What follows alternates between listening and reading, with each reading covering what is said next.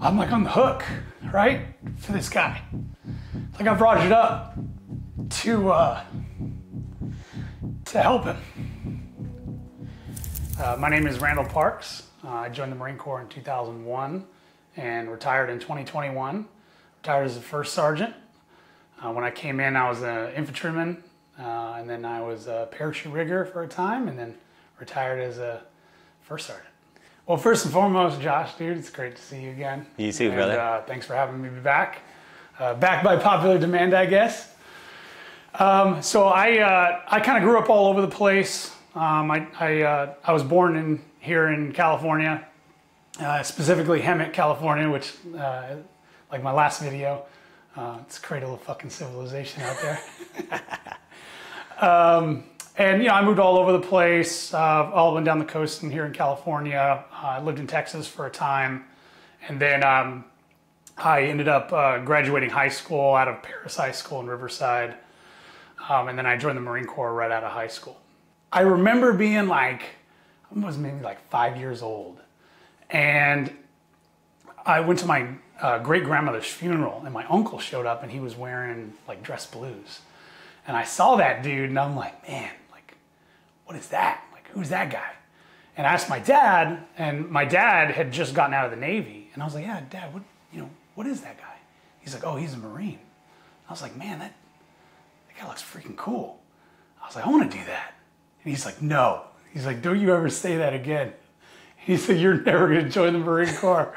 I'm like, what? Why? I didn't know there was a rivalry. I'm 5 years old. I didn't know there was a rivalry between the services, He's like, yeah, all they do is they go on ship and they just eat and sleep and lift weights all day.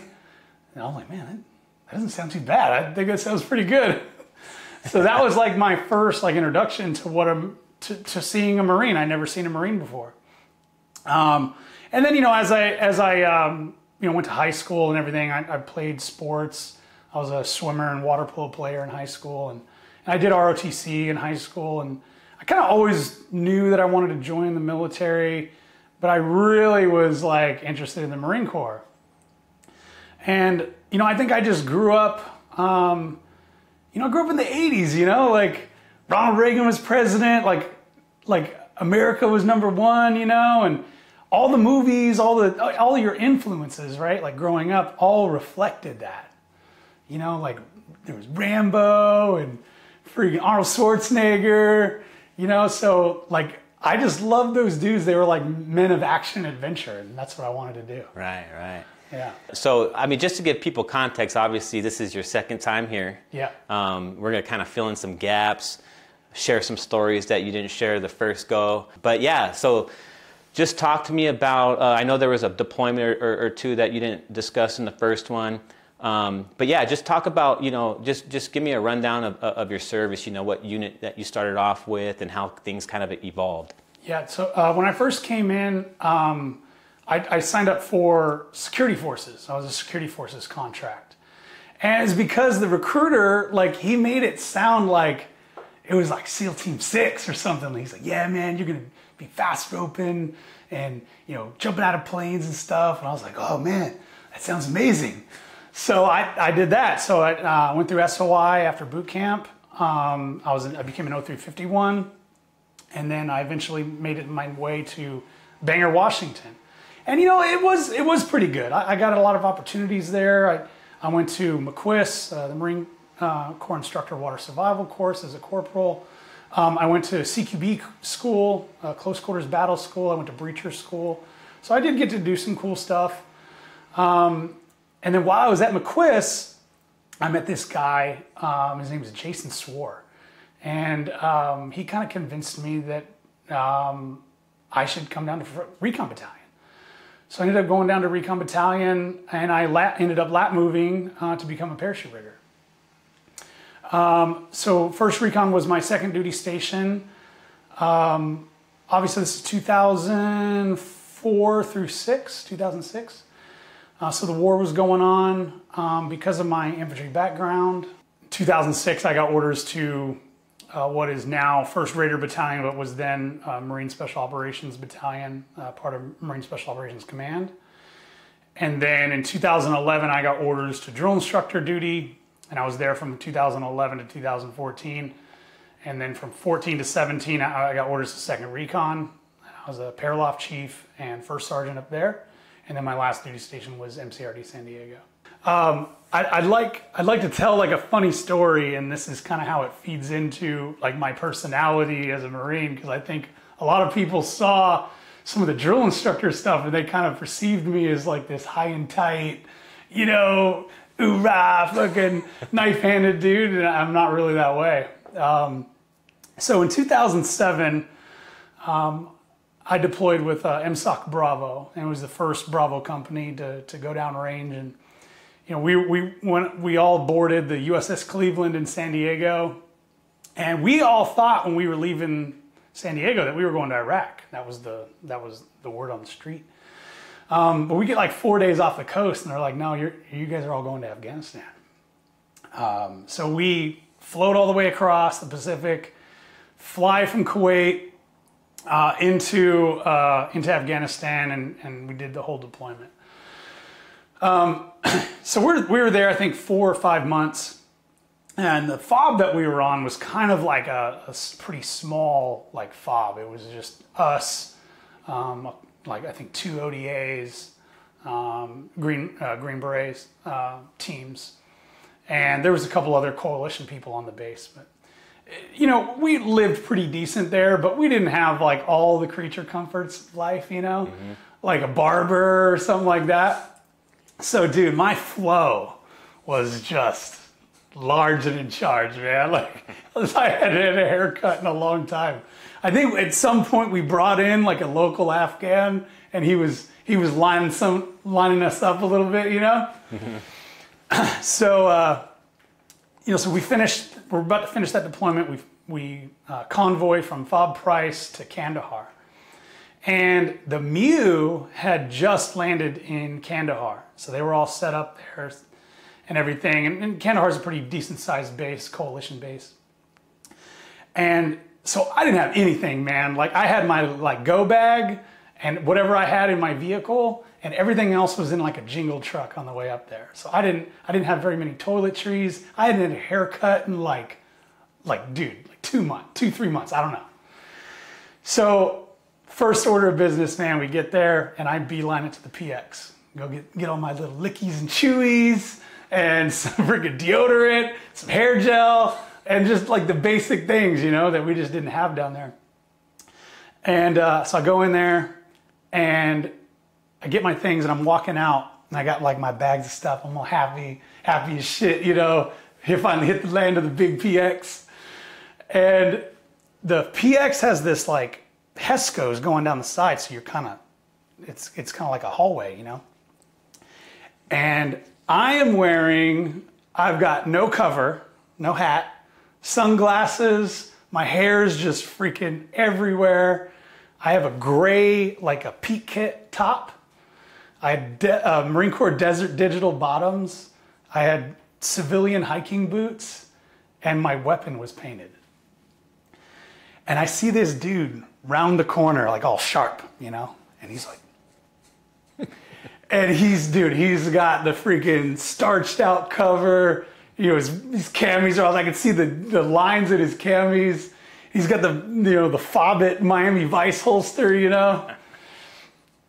And he sees me and I could just see the inside of his head exploding. So I'm walking, you know, I got my bag and my weapon. And he's like, "Stop." And I'm like, what's going on, Gunny? He's like, "It's gunnery, Sergeant." I'm like, "Oh, here we go." And I was a sergeant at the time. And he's like, "Where is your cover? Where is your blouse? Where are your authorized boots? I don't even want to know the last time you had a haircut." And I was like, "To be honest with you, Gunny, I don't really know the last time I had a haircut either." He's like, "It's gunnery, Sergeant." I'm like, "Okay, gunnery sergeant, I don't remember." And I was like, "Look, gunnery sergeant, like if I'm this jacked up, like obviously like somebody has authorized me to be this way." He's like, "Oh yeah? I want to meet this person." I'm like, "Okay." So the SOTIF compound is right across across the street. And in order to get into that compound, you have to have a badge. And I knew the gunnery sergeant, he didn't have a badge. So, and I'm thinking in my head, like, I'm about to take this guy to Gunny Crawdad at the time and Captain Seeley. Like, they're gonna murder this dude if he comes in there with that bullshit. And, you know, because, like, it's funny because, like, from his perspective, like, he just came off a ship. He's landed here in the land of the big PX. Meanwhile, he has no clue that there's actually a fucking war going on out there. And, I'm just trying to get my stuff so I can get cleaned up and go get a haircut and get right, in his mind. Mm-hmm. So all this is, like, going through my mind as I'm walking towards the gate, and there's the Army specialist at the gate. And he looks at me, and I show him my badge. He's like, all right, yeah, you're good. And then I sped up a little bit to be a couple steps ahead of the gunnery sergeant. And he's like, hey man, where's your badge? He's like, oh, I'm with him. I'm like, hey man, I don't know this dude. And I keep walking, and he's like, hey, get back here. Get back here. I'm like, have a good day, Gunny. So I get back, and I tell Crawdad what had happened.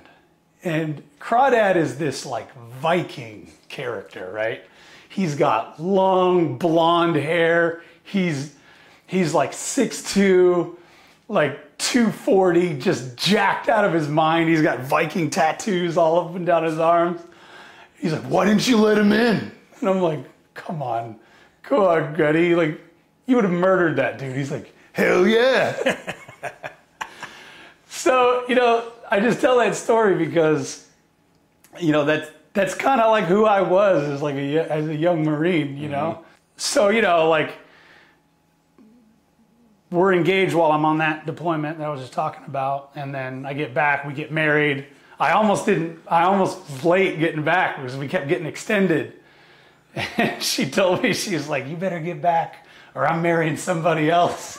But I'm getting married on this day. And I'm like, don't worry, baby, I'll be back. So I get back, and then I'm going to all these schools, and then we get word that the 1st Marine SOTF is going to go downrange, the Special Operations Task Force. So the Marines have never sent a Special Operations Task Force downrange, and I get tapped for that deployment.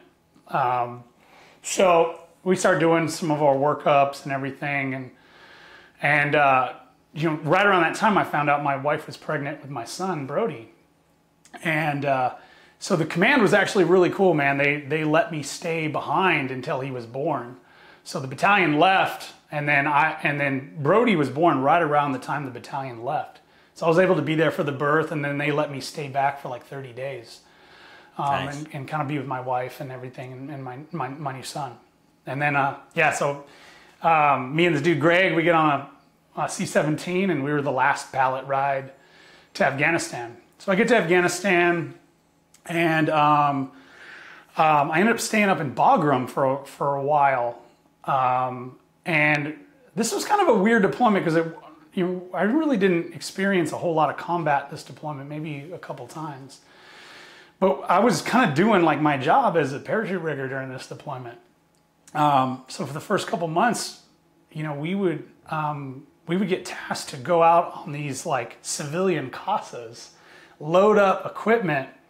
And I think they used the CASAs because they could get down super low, and we would throw out resupplies to these like random, like small CIA outposts or like SF teams. So we're like flying in this unarmed CASA, me and another Marine, and the two, like, I think they were like Black Hawk pilots, or not Blackwater pilots. And like, we're like taking off, and it hits me. I'm like, oh shit, like, if we get shot down, like, we're fucked. Like, I got a radio and a standard loadout, and me and my buddy, we've got Stoner, my buddy Stoner, we both have weapons, but that's it. Like, so it was super sketch. Wow. And we're flying over, we let out this palletized like oil drum, and it almost like kills this freaking Afghani. He like jumps out of the way before it hits. And so we did a couple of those. And then I got word that, that I was going to be heading back to the SOTF at Herat, where they were. So I ended up going there and being like the company gunny / camp commandant. And so I was in charge of like the camp, like the infrastructure of the camp, and coordinating with the ANA that was helping guard the place. And then I was in charge of all the workers that came on and off the base. And that's where I met my interpreter, Maroof. And Maroof spoke pretty good English.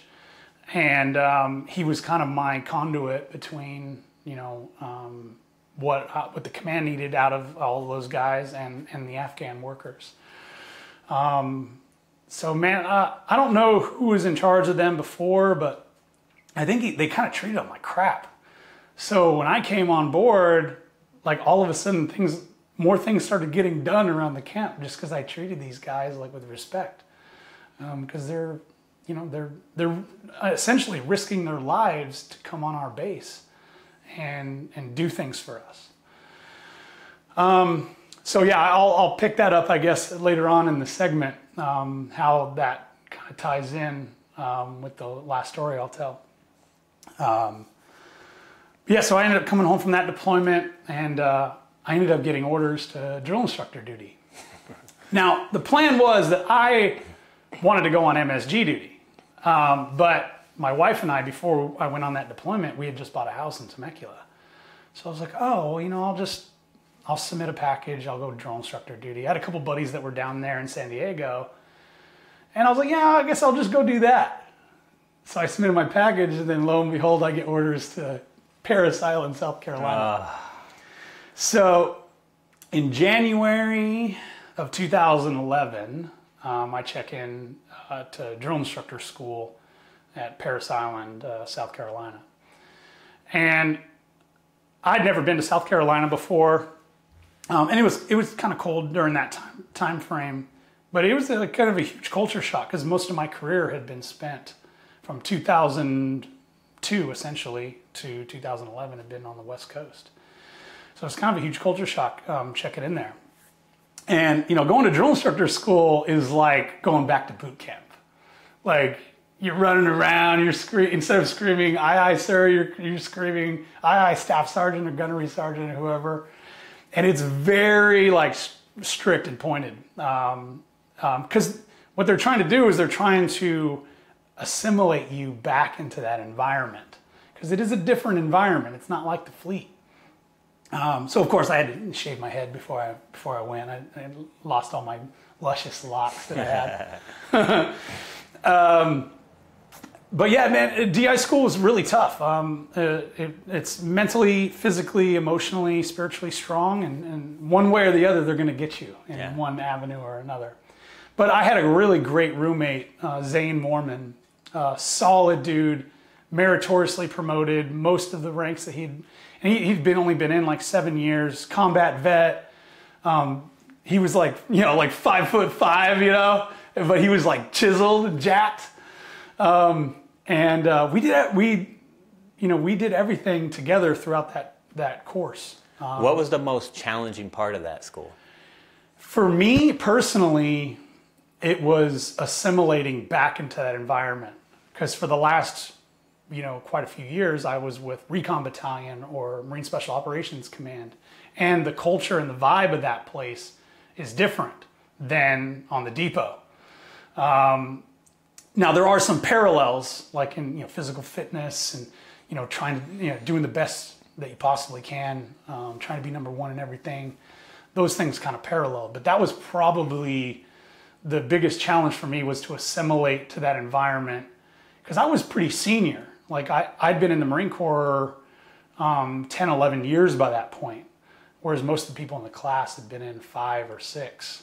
So I was far removed from that initial recruit training environment. As hard as it was really actually a very professionally ran school. Like they adhered to standards, they held you accountable, and you were expected to perform at your highest level. So yeah, it was a good experience. And I was lucky to have my roommate, Zane Mormon, with me, because he him and I, we prepped everything together. We studied together. We prepared for the next week together.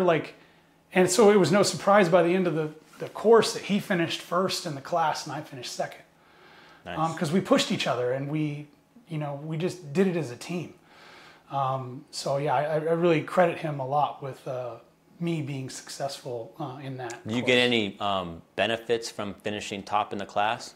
I think I got to pick which battalion I went to. And then when I checked in to 2nd Battalion, 2nd Recruit Training Battalion, we had this Sergeant Major, I can't remember his name now, but he had a really thick, Boston accent. And he comes in, he's like, welcome to 2nd Battalion, and he's like, where do you want to go? And I wanted to go to Hotel Company because that's who I did my observations with. And he's like, fine, done. So I graduate DI school, fly back to California. My wife Heather's pregnant with my daughter Kinsley. And we needed to leave her in California for continuity of care while she was pregnant. So I flew back, I drove cross country back to Parris Island, hastily unpacked all my goods and everything, and then checked in for my first cycle. Wow. Yeah, talk to me about how that first cycle went. Dude, it was weird, man. Again, different environment, right? The day I checked in was the day the SEALs killed Osama bin Laden. Oh, wow. Or it was the next day, right? So I meet my team, right? And I'm shaking their hands and introducing myself. And I'm like, hey, did you guys hear? The SEALs, they got bin Laden last night. They killed him. And they were like, oh yeah, we heard that. So this is how I want to teach column right.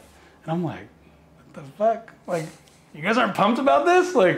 So it was just a different environment. Mm-hmm. And honestly, I had a hard time adjusting to my character, being a drill instructor, being a green belt drill instructor. I'm a surfer dude from San Diego, it wasn't really my personality. Mm-hmm. And one of the guys on that team, his name is Josh Cook, he'd always say we're the world's worst paid actors.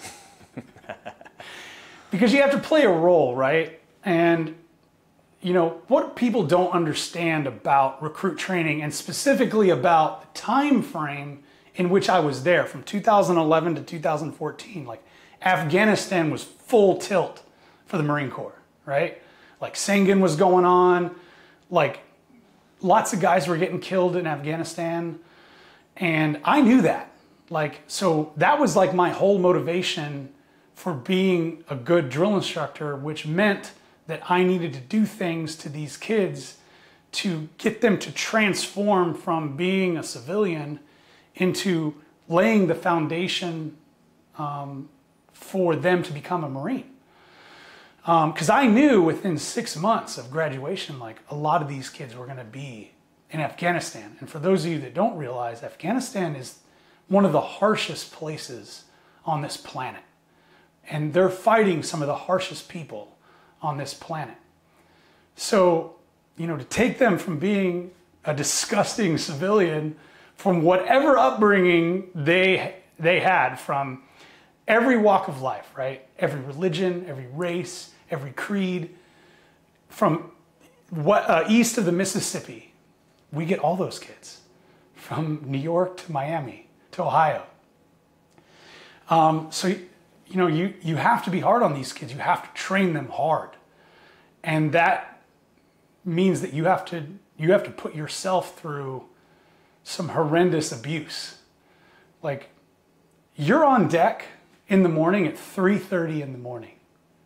And you don't leave to go home until 9 o'clock at night. And when you're wearing a green belt and you're a green belt drill instructor, you were on that whole time. You were blasting kids, you were slaying kids on the quarterdeck, you're teaching classes on land nav, you're doing all of these things. But the point, at least in my opinion, your job as a drill instructor is to set the foundation for what these kids hopefully will eventually become. And that is the enemy's worst fucking nightmare. When they leave Parris Island or San Diego, all of them, your goal as a drill instructor, all of them should have a baseline foundation for their MOS producing school or the fleet to build on. When they get to the fleet, that is when they will become that warrior, that nightmare that keeps our enemies awake at night. I mean, you're not really like simulating combat for them, but you're making them harder as an individual. And how do you make grown men harder? Is by subjecting them to adversity.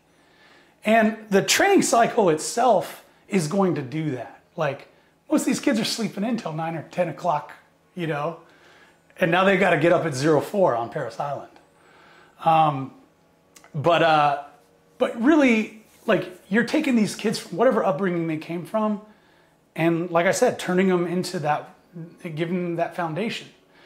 So, and these kids come from all over the place. So I'll reference one kid in particular. This kid, his name is Recruit Resford. He was a little older than the average recruit. I think he was like 21, 22. And this is during my first cycle. So I'm new. And I think he was like old enough to know that I was new. Like he could tell that I was new. And one day they're online. And I go up and I'm blasting him for something. I don't remember what it was for. But he looks at me like dead in my face. And he goes, he's like, "Get away from me, sir. You can't break me. I'm a soldier." What? And I'm like, in my mind, I'm like thinking like, this motherfucker, like who the fuck? Like, so this is when I started changing like my mentality into being that like drill instructor, right? And I look at him dead in his freaking face and I was like, challenge accepted. So from that point on for like the next, I don't know, 5 to 6 days, every morning when he woke up, I'd have the fire watch bring his Go Fasters and put them online. Those of you that aren't Marine, Go Fasters like running shoes. And I had him put them online. So as soon as he got up and counted off, he would look down and see them. And I'm like, yep, get them on, get outside. And I would take him to the freaking pit. And on Parris Island, they have pits where you do incentive training, IT. And it's just a big pit of sand outlined by like telephone poles, or sometimes they have like railroad ties or whatever. Right. And it's thick in there, dude. It's like 6 inches thick, and it's sand fleas and everything. Wow. And yeah, every morning, man, Resford had a date with the pit, and I would just fuck his ass up out there and just slay him until he couldn't fucking move anymore. And then I drag him back in, and then the last day I got him, I took him outside and I was slaying him, and I was having him do like push-ups and then mountain climbers, back to push-ups, mountain climbers, planks, just killing that core. And after a few minutes, man, Resford failed, like his body failed, and he just fell face first into the sand. And I'm yelling at him to get up, and he gets up, and I tell him to stand up and start running in place. And before I realized, he had his whole face was like covered in fucking sand, and he had a trail of tears going down his face. And I went up to him and I was like, yes, yes. I was like, I thought I couldn't break you. Respect, you disgusting thing. And I just like blasted him, and he's like, ah! He's like crying. And I was like, get inside. So once I accomplished my objective, which was to break him, I kicked him inside. Dude, from that point on, Resford was like fucking born again. Yeah. He was like a great recruit. He was always volunteering for shit. You know, I would be like slaying some kids on the quarterdeck, and he would come up and just join in. And I'm like, you know, on the outside, I'm like, yes, respect. But on the inside, I'm like, damn, like this kid's legit. Nice. He was so legit that we almost made him a squad leader. Wow. Towards the end. So here's this kid, Resford. Background on him, he was like from Atlanta. He's like some gangbanger kid. I could tell he was like a street kid. Mm. Like he lived on the streets. He was real street smart, very common sense. But he was hard. But he needed to get broken. And I don't ever know what happened to him nowadays, but hopefully if he sees this, he'll reach out to me. Yeah, dude, that'd be cool, right? I did 3 cycles as a green belt drill instructor, and like that story really resonates with me because I had kids like that in every cycle that were from like a harsh part of the country that wanted to change their life, and they wanted to be something better. They wanted to progress. And that is what I was there to do. Whether they liked it or not, they were going to give me that discipline or I was going to take it. Right. So by the time I got to my 3rd cycle, I was pretty seasoned. Like I knew what made a recruit freaking tick. I knew which ones I needed to spend more attention with and which ones that I could just, they got it, right? Like they didn't need as much attention. And I would never like give undue attention to kids that didn't deserve it. Like if a kid was like overweight and he needed to lose some weight, I'd, help him out with that. So I had this idea. I was like, well, I want everyone in the platoon to have the same experience. I want them to all get like what they came here to get, right? So I printed off a roster of the platoon and I stuck it on the inside of my wall locker. And every day I would just pick a different recruit. And that recruit would just have the worst day of their freaking life. From the moment they wake up, I am just in their ear like a freaking gnat. And then just, they'd come out of the classroom to the pit. And I'd slay the crap out of them all day long. They say you have to have a reason to IT them. I'd find a reason. Like, they're a recruit. There's a reason, So I did this throughout the whole cycle. And at the end of the cycle, like usually the night before graduation, we have all the recruits come on the quarterdeck. We set up like 4 foot lockers, and the drill instructors sit down on the foot locker like I am now. And we do what's called a gong show. And it's like a time for the recruits to tell funny stories about the cycle. And maybe they'll act out like a skit of something that happened throughout the cycle. Because you're bonded with these kids. Like, and don't listen to all these like drill instructors just say, I don't bond with my recruits. Like, yes, you do, motherfucker. Like, these kids will remember your name on their deathbed because of what you did. Not just to them, but for them, right? So this kid stands up and he's like, Stefan Parks, I have a question. I'm like, what do you got, dude? And he's like, there was a day on Grass Week that you jacked me up like all day long. And like, I don't feel like I deserved that. And I'm like, well, what do you mean? You were a recruit. You deserved it. He said, well, it was all day. I'm like, oh, well, that's because it was your day. And he's like, and as soon as I said that, like the whole platoon looked at me and erupted because they all had their day. Like I would go down and be like, oh yeah, Smith. And I would like, all right, Smith, it's your turn all day. He didn't know that. And then, it became a thing. I'd come in the morning. And by this time, like I'd been a drill instructor for a minute. So I had this like swagger about me. And I'd walk in, throw my wall locker open and be like, Smith. And then, the senior drill instructor would be like, damn it. So they weren't able to see this roster? No. The only people that were in on the plan of the day was me and the other drill instructor. Yeah. So, yeah, just super funny.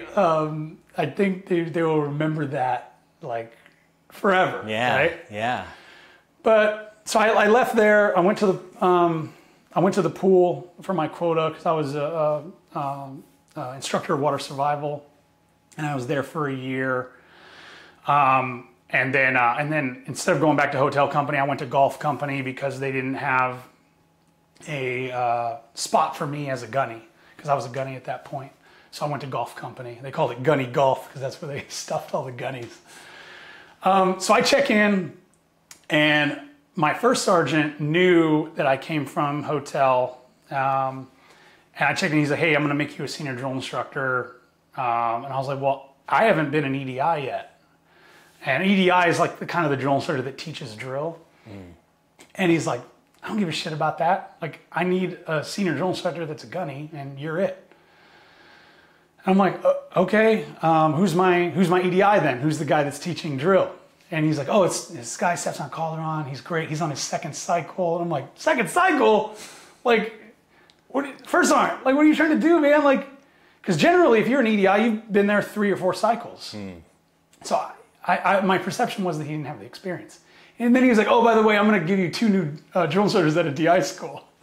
I was like, oh, man, like, we're done. He's like, just go talk to Staff Sergeant Calderon. He was my EDI. And so I went and talked with him. And I was asking him about, how long he'd been in. He's like, oh, I've been in like 15 years. What was your MOS? He's like, oh, I'm an 0369, an infantry platoon sergeant. And I'm like, oh, man, we're going to be good. I was like, hey, dude, this is all I need from you as the EDI. I need you to get the recruits to the right place at the right time with the right gear. Just as you would as an infantry platoon sergeant. The drill stuff, hey, man, we'll just figure it out. So throughout the cycle, man, like we're like, reviewing the drill manual on the parade deck and all the other drill centers laughing at us and shit. And, but we did good, man. Yeah. Like the initial drill, I think we finished 2nd or 3rd. Nice. And then for final drill, we won. Wow, really?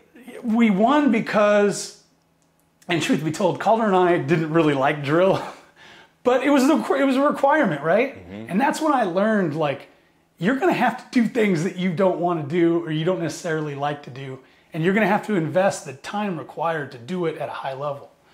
So we would review the drill manual because we were learning out of the drill manual, we were doing it the right way. We were teaching it the right way. And the other drill instructors, they were just teaching it based off of their experience. Whether that was right or wrong, who knows? But Calderon was freaking awesome, man. I love that dude. Yeah. I still talk to him today. Like I said, we're bringing these kids from every walk of life.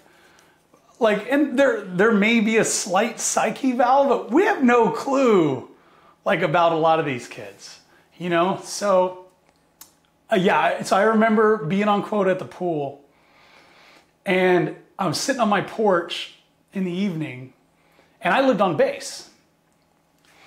And I see this, what I thought was a recruit, but could have very well been a Marine in a green shirt, green shorts.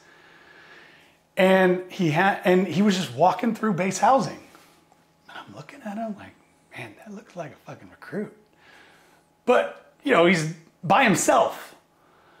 So I'm like, oh, it could be a Marine. And then I notice he's wearing recruit Go Fasters. A Marine is not going to be wearing those freaking Go Fasters. So I was like, 0. And he like stopped. And I'm like, oh, got you, bitch. Get over here. And I had the MPs come and they picked him up, fucking took him out. But he was trying to escape. He was trying to leave Paris Island. Well, maybe they don't know this. The recruits don't know this. I don't know. But there's only one way on and off Paris Island. There's a road, a single road that goes over a bridge. Like, so it's like Alcatraz, dude. Like, it's freaking. Wow. So he was trying to take off. Yeah. It's like, I was like, damn, man, what the hell's that kid doing? Wow. So did he get processed out? I don't know. I don't ever know what happened to him. But I thought that was pretty. I've seen some recruits do some wild stuff, but I thought that was probably the more PG-13 version. Yeah. Like I learned a lot about leading others because, when you're a green belt general, that's not real leadership. You're playing a role, like, and you have a job to do. But as like a senior and a chief drill instructor, like you really learn a lot about leadership. Because as a senior drill instructor, you're those kids' only outlet, like, because they're not getting any love from the green belt. But as a senior drill instructor, like, you have to care about these kids. They got problems. They got, family members that pass away throughout the cycle. They've got, wives that are leaving them, or they've got kids back home that they need to take care of, and you're that guy that has to take care of them. So, I really appreciated that experience before leaving there and going back to the fleet. I think it made me, not just the experience of being on that duty, made me a better leader, but I think it prepared me to put up with harsh environments, and I think it made me harder. because of what you endure as a drill instructor. So what the recruit endures as in recruit training is here. What the drill instructor endures 6, 9 cycles over and over again. It makes you a different person. Very demanding, huh? Yeah, it's wild. And it's not like you get overtime pay. Oh yeah, you get $395 a month or something like that in like drill instructor pay. Oh, you do? You get drill instructor pay? Yeah. So after that, I got orders to 2nd Recon Battalion, and I took over as the Paraloft chief there, which was a great gig. While I was there, we did a lot of training. We were doing a lot of high altitude jumps. I got to go to the tandem course where you hook on another person to you and jump out of a plane. The barrel course where you're jumping out with like a 330-pound barrel attached to you as you're free falling through the sky. I really got to hone in my skills as a free fall jump master because I ran a lot of the high altitude jump packages and everything. And it was a really great experience. I met just the most phenomenal people at that unit that I still keep in touch with today. Yeah, man, it was a really like great experience, and I really appreciated being there. So I went to this course out in Arizona. It was like a advanced high altitude free fall course where you were jumping more advanced profiles, right? Like so you're jumping on unmarked zones at night. You're jumping with night vision because at the time guys weren't really wearing night vision goggles while they were jumping. We had tablets where we were navigating and planning the operation on. So it was like towards the end, we're jumping out at like 13,000 feet. We have oxygen, full kit, everything, plate carrier, weapon, ruck. And I was the first one out because I was usually the heaviest. So you jump out, and the profile was that we were going to jump out and deploy within 1,000 feet. So I jump out, and it was, you know, it's Arizona out there where we were jumping. So my face is just super sweaty. I didn't even bother wearing goggles. So, because, you know, we were jumping out and polling right away. So I got my oxygen mask on. I jump out. As soon as I hit the relative wind, my oxygen mask shoots up into my fucking eyeballs, and I can't see anything. So I'm like falling. I have no point of reference because I can't see which way is up or down. So I'm like, reach over, I counter with this hand. I'm like trying to counter with my feet and my elbow, push my oxygen mask down. I'm like checking my altimeter. I'm way below pull altitude where I was supposed to pull. I'm like, damn it. So I, you know, go to release. So, you know, and as I do this, I'm starting to spin, you know, all over the place. And I let it up. And then as soon as it opens, you know, I finally get the stupid oxygen mask out of my face. I'm looking up, and it's like barely opening. And it's like struggling to open. And I'm like, God damn it. And I'd never really had like an incident before, but I was like, oh dude, I'm about to cut this bitch away. And I'm like looking at my altitude, looking at it. I'm like, okay, it's still progressing. It's still progressing. Eventually it opened, and then we all landed. We landed a little bit short from where we were trying to land because they had to catch down to me because I'd bled so much altitude. Wow. But yeah, it was wild. That's scary, man. Wow. So yeah, after that, after I did that deployment on the 2-4 MU with the Maritime Raid Force, while I was on deployment, I was in Africa, and I found out I got orders to the depot. So I went to the depot, did my 3 years there, decided to retire. All that's like on the other segment. So I retired in October of 2021. So back up to about January of 2021. January 2021, I start getting contacted on Facebook by my old interpreter from my third deployment. And he's like, sir, just want to connect with you. How are you doing? How's your family? Just making small talk. And then eventually he hits me with it, and he's like, hey, Afghanistan is deteriorating like quickly. Like, can you help me and my family get out? and I'm a first sergeant on the recruit depot. Like, I'm like, man, what can I do? And he sends me a template. He's like, hey, you can write a letter for me and send it to the State Department. The State Department has an SIV program, Special Immigrant Visa Program. I was like, I mean, dude, it takes 10 minutes out of my day, dude. So, of course, I print it, or type it up, print it out, sign it, scan it, send it back. I don't hear anything from him for like a month. And then out of nowhere, I get a photo of him. He was making his way onto the base and he got ambushed. And he was like full of holes, like he got stitched up. And he was in the hospital, and eventually he made it out of the hospital. And this is probably, man, May, June timeframe. And he's like, hey, they're looking for me. My family's in danger. What can I do? I'm like, dude, I know it's a trek from Herat to Kabul, but you need to make it to the U.S. Embassy in Kabul. Just go there. So this is like June, right? Like the American public have no idea what's happening. So I start like looking into it, like researching, like what is going on in Afghanistan? Because even me, I was kind of detached, and I can see that like province after province is falling, one after the other. After the new president got sworn in, it was just a steady stream of provinces falling.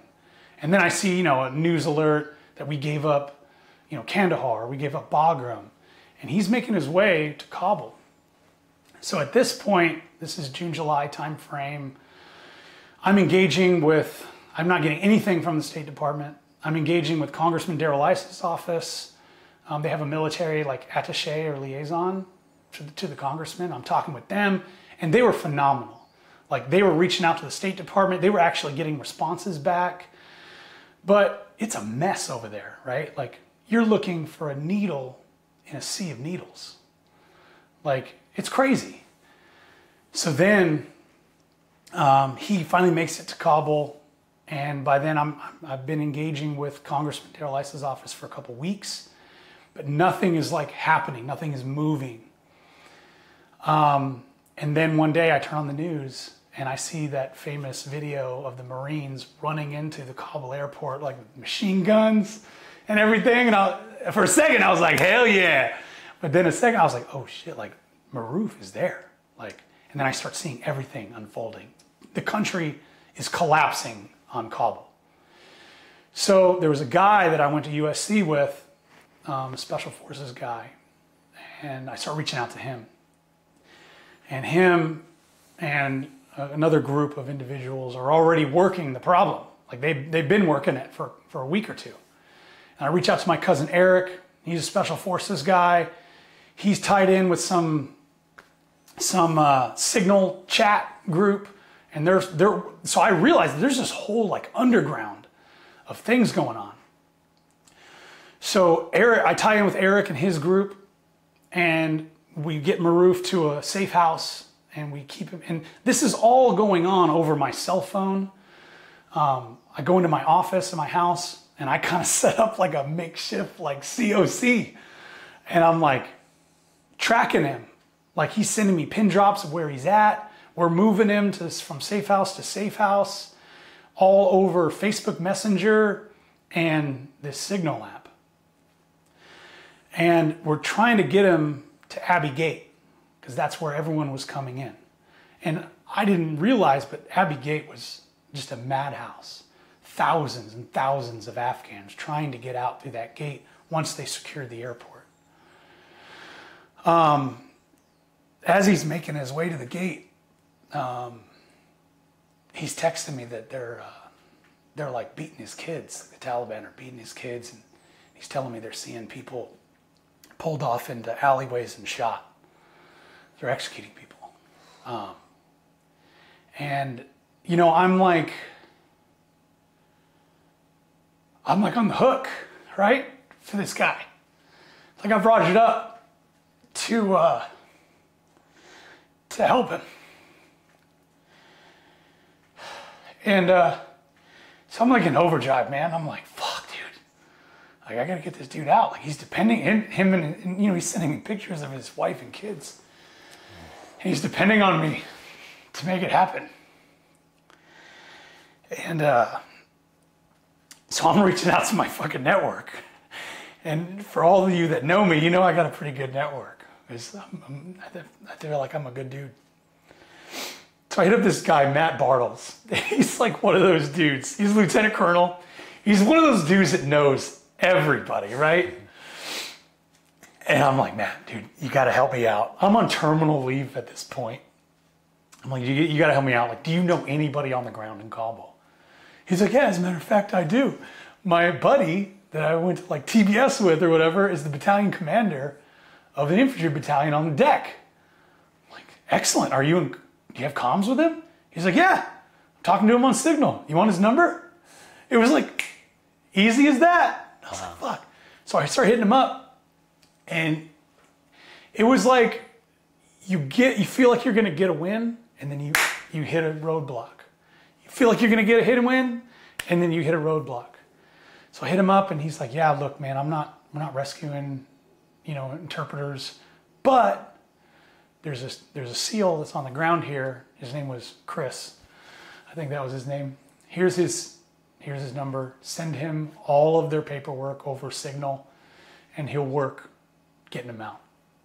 So I sent it over to him. I didn't hear anything for like 24 or 48 hours. I'm watching the news. It's imploding. The country is imploding. Finally, I get a message. He's like, hey, Randall, sorry for the late reply. As you can imagine, super busy. How can I help? So by this point, I had reached out to a guy at Central Command, another guy that I know. His name's Mo Powell. And Mo Powell's another one of those dudes, big Hawaiian, larger than life type character. And he's like one of the operations chief for like their intel cell there. And he's like, hey man, how you doing, brother? He's like, yeah, we got guys on the ground. We can help you out. So now, between me, Eric, and Matt introducing me to Chris, and now I got Mo Powell. Like I got a coalition of the willing, son. like we're gonna make this happen. So all of us are coordinating, trying to get this dude. We end up moving my interpreter and his family to the north side of the base, and there was like a hidden gate. And now that I've had a chance to talk with Maroof, since then, he told me we moved him from place to place, from site to site, and then finally got him to that gate. And he said when they knocked on the gate, like the gate opened and these dudes come rolling out, these big ass dudes come rolling out with nods, and it was in the middle of the night, weapons, and they surround him and his family. And then they pull him in and they get him into the base, into Kabul. So yeah, mission objective, finally got it accomplished, right? So I'm like, oh, fuck, I'm gonna go to sleep. Because I'm doing all this at nighttime because it's daytime, their time. And then it was like just in the morning, my time, and then it was nighttime, his time, when they pulled him in. So I was like, oh man, I'm gonna take a nap. I'm exhausted. And then I get like 3 missed Facebook calls from him. I'm like, fuck, what's going on now? And he's like, oh, sir, there's this Marine. He's trying to escort me off the base. Like, can you talk to him? So I tried calling him back, but I couldn't get through. So I ended up sending like a voice message, like, hey, this is First Sergeant Randall Parks. I'm on terminal leave. Like, this guy is my interpreter. Like, we have moved mountains to get this dude to where he's at. Please do not escort him off the base. And this Lance Corporal comes back on, and he's like, hey, First Sergeant, no worries. I'm gonna get him in a line to get him on the plane. I'm like, oh, fuck, thank God. So he sends me a message that he's on the plane and that he's flying out. But as he's flying out, he texts me a picture of 3 women that are by themselves, that are his family members, one of whom is his brother's wife, who's already here in San Diego. Hey, can you help get them out? So I go through this whole like emotional roller coaster all over again. So they fly out. I'm immediately coordinating with those 3 women. I'm trying to get them poised to get to Abbey Gate. And right as I do that, the bomb goes off and explodes and kills hundreds of people. And I'm like, oh my God, like, I hope they're not at the gate. Like, I was frantically texting them, like, please text me back. Are you alive? Like, are you good? And then finally she comes back up on comms and she's like, yeah, I'm good. We decided not to go there because it was crazy and we just stayed at the location that you told us to be at.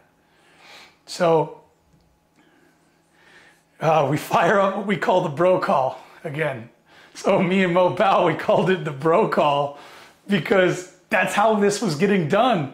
You call up your bro and be like, hey bro, like, can you help me out? Like, that's how, like, the State Department was failing. Our government, the military on the ground were doing the best they could. So it was all happening via bro calls. Wow. So I call up Mo Powell. I'm texting that dude Chris on Signal. I'm like, hey, here's the deal. Like, lay it out for him. And they're like, hey, the bomb just went off. Like, give us a minute. Like, just keep him in a safe location. And then eventually, you know, we ended up getting a taxi over to him and putting him in that and getting him to the same spot that Maroof and his family. And then they ended up getting out. Wow. Whew. So where's he at now? So it took him a few months to get here. Like, he went to Germany. He was in Germany for a minute. Then they flew him to Quantico. He was living in like a tent or whatever in Quantico. And he was like complaining about it. I was like, man, fuck you, Maroof. I lived in one of those for like 7 months. And yeah, so he eventually made it out to San Diego, and he lives here in San Diego now. He has 2 jobs. He's a butcher by day and Amazon driver by night. Wow. He's got his driver's license, his green card. His kids are in school. His brother was reunited with his wife. So did you meet up with them when he... Yeah, I've met up with them a couple times. When they first got here, I did a campaign to raise money on GoFundMe, and I raised like $3,000 or something like that. So I went down there when he got here and gave him the cash. I collected up a bunch of like clothes and just things because they got out of there with a backpack. What was it like seeing him for the first time since, you know, him being here? It was tough, man. It was really tough to see his kids. But I held it together, you know, and but yeah, I met up with him a couple weeks, well, maybe a couple months ago now. He'd never been to Mexican food before, so I took him to Las Olas down in Cardiff and got him Mexican food. They loved it. Wow. So yeah, man, that all was transpiring while I was on terminal leave. So it was the last thing that I did as a Marine, as an active duty Marine. And it's one of the proudest things I've ever done. Wow, that's amazing, man. You saved that whole family. And and those other 3 women. Well, it wasn't me, man. It was. It was Mo Powell. It was that dude Chris. Mm-hmm. It was Eric Newts and Eric. And man, like, just wild. That is wild. That is wild. And he reached out to you, just out of the blue, huh? Yeah. He on Facebook. Signal? On Facebook. Facebook Messenger. He just went and found you, for him to think about you. You know what I mean? Like, you must have impacted his life big time while you were over there in Afghanistan with him, because he's like, Randall, I gotta hit up Randall, and then goes on the Facebook and finds you, and that's crazy. Yeah, I guess I did. Yeah, wow. That's amazing, man. That's an amazing story. Yeah, so, but yeah, Josh, dude, I really appreciate you having me back on and kind of fill some gaps and some stories I didn't have time to tell last time. But, yeah, dude. What I kind of want people to get out of these like stories is to realize like the military experience and what it is. And what, the people that are currently serving or have served, the things that they go through so that you can sleep peacefully in your bed at night. And I guess I'd like to close it out with a quote. People sleep peacefully in their bed at night only because rough men stand ready to do violence on their behalf. And I think there's no truer statement that could describe what the military is and what the military does. It's full of rough men that do violence on the American people's behalf. It was a pleasure having you back, brother. Thanks, brother. Yeah, I got bad thoughts that make my mind scared. Hold me hostage and they don't fight fair. Who gon' pray for me and wipe on my tears? Who gon' save me if you not right here? Move this darkness and make my sight clear. Take me your way cause I don't like here. Ghosts of my past, they fill in the night air. Wake me up, I'm trapped in my nightmares.